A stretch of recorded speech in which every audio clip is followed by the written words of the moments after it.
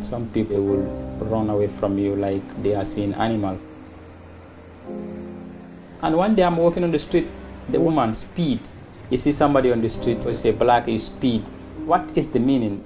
Are we not humans like them? There's same blood running inside our veins. Even you are in the bus, you will be sitting, there will be a space, nobody will come and sit next to you. And if you sit next to them, some people, they will go and stand. It's very painful.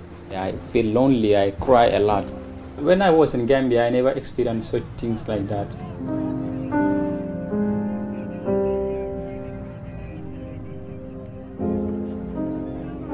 I decided to leave Gambia alone. It was very difficult for me to leave my mother at home. The situation we are living is very hard.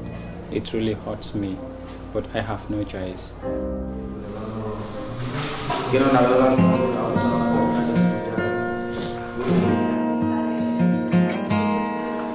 Right now I'm going to school. I did my first exam, media. I got the certificate. Though it's from one language to another, it's a little bit difficult, but I see a progress ahead of me. Thank God I meet people who are very open to me. So I'm very grateful for that.